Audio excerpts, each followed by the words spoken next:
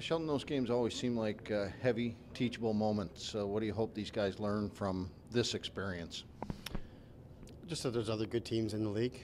That's an important point. I mean, that's as good a team I think as we've seen, and I had an expectation coming into the year with the type of talent that they acquired in the offseason that they would be a handful, and that was the case today. But these are just one of those games you can tell early on it's going to be a tough night for us. I mean, we get two breakaways early on and can't even register a shot. They score on their first chance that they get, and they get a couple power plays early. Power plays in the game are 5-1.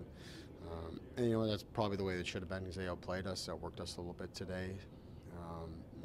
So they get a lead and they get going. I thought we had a push, we had a chance, and then as they extended, they're pretty committed to embarrassing us here today, and then our guys are pretty committed to getting on the bus and getting home. So makes for a tough night for us, but in the long haul, these nights are good because it gives us lots of reason to continue to keep working.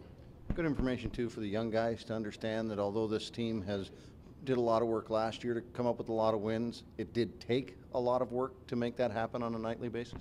Well, it did, yeah, for sure, and it's going to be even more so. I don't know if this is as talented a group as we've had last year, and we're going to have to earn everything. If we want to be competitive, you got to work every day. I thought we worked real hard against Wilkes last night, and it's a different result, obviously, because of that. You're playing against a team like this, the extra talent they have up front.